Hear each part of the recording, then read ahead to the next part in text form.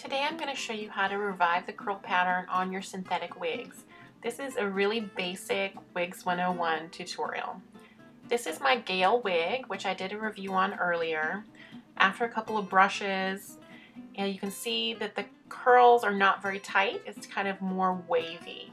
So I want to get it back to what it was out of the box, which was a tighter curl. And so this is the before, so keep that into your mind. Here's the deering. It's very easy. You're going to wash your wig in cool water. So it needs to be cold, not warm, not hot, because that can destroy your curl pattern. So cool water and a mild shampoo and a conditioner.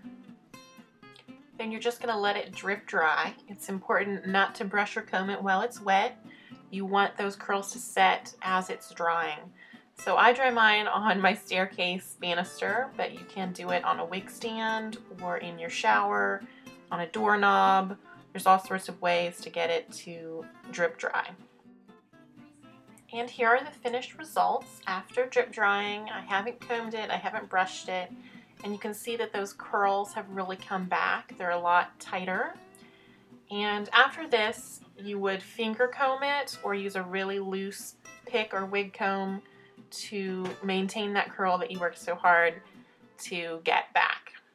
Long wigs can take 24 hours to dry, so you definitely want to do this ahead of time and just have a little bit of patience.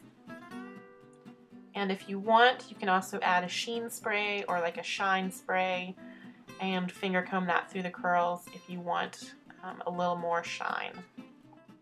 If you like these really basic videos, please let me know with a comment, and as always, thank you for watching.